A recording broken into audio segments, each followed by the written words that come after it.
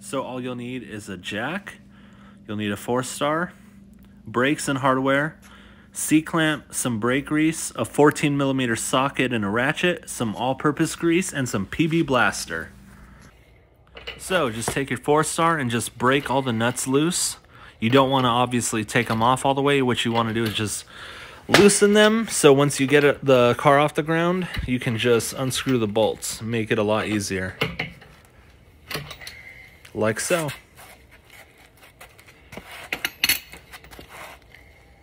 So I'm using the jack that comes with the car, so just place it right there on the frame rail, right behind the wheel, maybe a foot back, and just raise up the jack like that and get a nice good grip on the metal frame.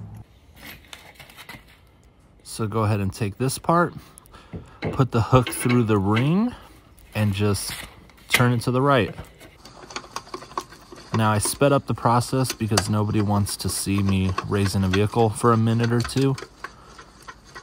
The smartest thing to do is not wear latex gloves while raising the vehicle, because they just kept getting caught in the midst of everything. And once you have the wheel high enough, you're good to go. Now that the vehicle is supported, since we cracked the lug nuts loose, we could go ahead and just unscrew them all.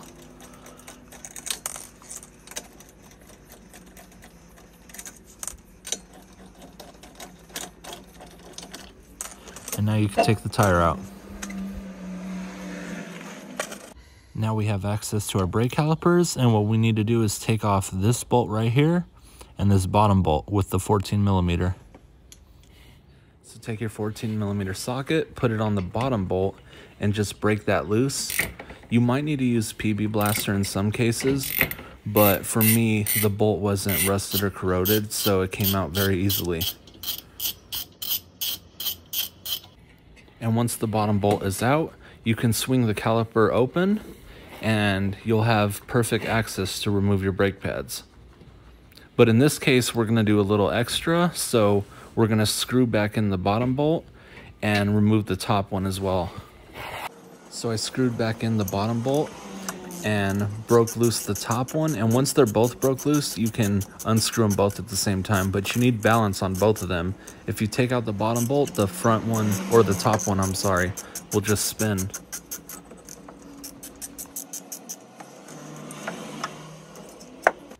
So now with both bolts out, you don't want to put any stress on this brake line, so take the caliper and prop it on top of the rotor. It's really important. You don't want it to dangle from this brake line right here. You got to keep it supported.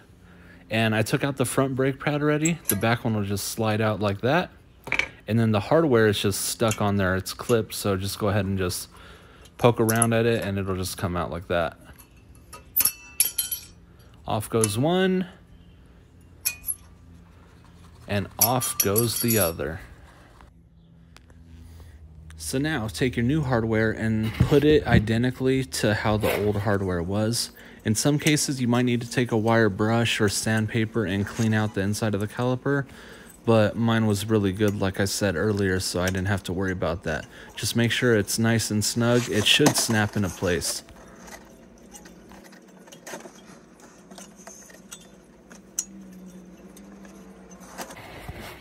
So now take your brake pad. The ceramic part, or the thicker part, will go on the inside towards the rotor and slide it on in. I know the thought of doing your brakes could be scary, but brakes really only have one way of going in. It's a really hard job to mess up. And the back one as well, don't forget that.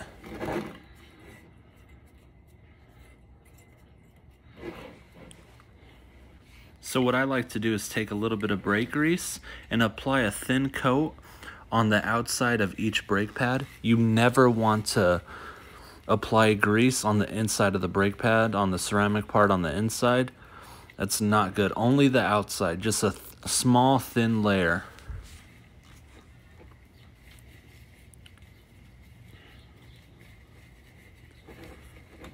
Should be good, and this is what it should look like. That's the back, and that's the front. Now since we have the caliper off, what we're going to do is we're going to take out these two rubber boots with the bolt attached. Just pop that one out and pop the bottom one out as well. And what we're going to do is we're going to grease those up. Now it's just a little precautionary maintenance, no big deal. These bolts and boots can get seized up in there. So just remove the boot, take some all-purpose grease and just lather it up.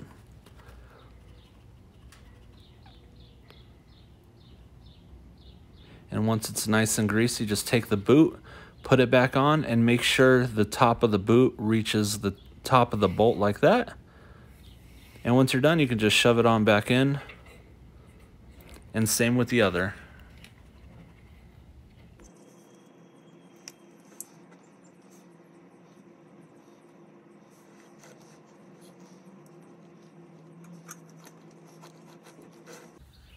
So pretty much the last thing we need to do is compress the pistons in the brake caliper. So they're compressed to fit the size of the old brakes. So if I take it and try to put it over the new bulky ones, it's not going to fit. So this is where we use our C-clamp and we compress the pistons. So what I like to do is take an old brake pad and line up the C-clamp, the end of the C-clamp at the back of the caliper, and the part that pushes through on the brake pad. And what you do, if I get my arm out of the way here in a second, like that, if you can understand what I'm doing, and you just tighten it. And what it's doing is it's pushing the pistons back into the caliper, making more room so it could fit over the new brakes. So there's two pistons, so you want to do one on each side.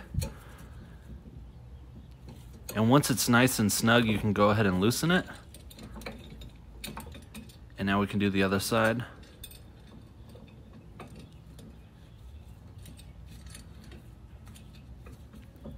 And as you can see, when I'm tightening it, it's pushing the brake pad against the piston, pushing it back in its home, making room for the new ones. So there you go, nice and snug. So we can go ahead and loosen it now. And as you should see here, if I remember right, it should fit perfectly fine.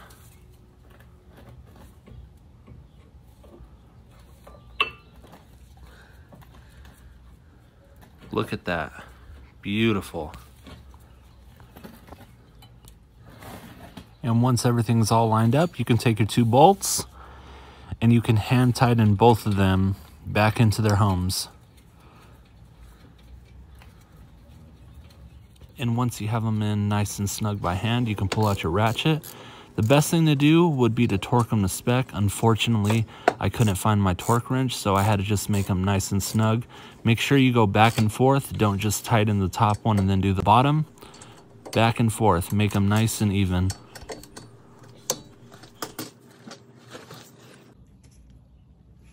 And this is how it should look. The bolts are nice and tight. The boots we greased up earlier are nice and squishy. Everything looks solid, so let's go ahead and put the wheel back on.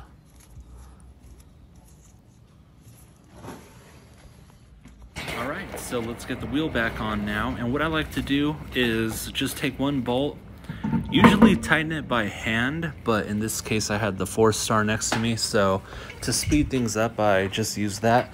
Obviously you don't want to tighten it all the way, just until you get a little bit of resistance. And then in a 5-star pattern, just go on to the next lug. So as you can see here, just tighten it till it seems good. Then we can do the next one. I'm gonna go ahead and speed it up right here.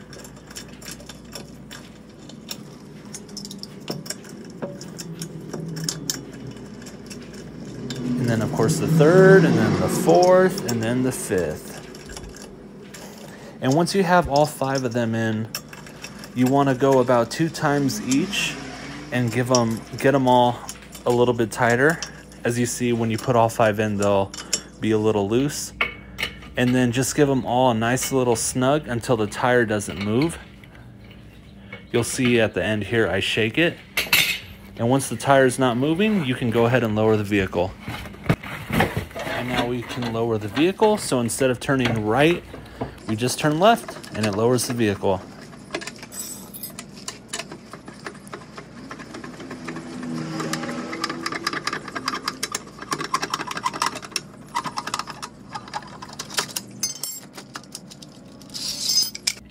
Now that we got the tire back on the floor, You want to do 2 or 3 rotations, giving each lug nut a good tightened snug. They're not tightened all the way, so you got to keep doing this until they're nice and hard. So as you can see here, I do all 5 of them, and they move pretty easily. So what I'm going to do now is 2 more. Nice strong tightens right here. 1, 2. And shit, this was getting hard. This is probably the worst part about doing my brakes, is using this damn tool right here. All right, they're all nice and snug. One more time just to be sure.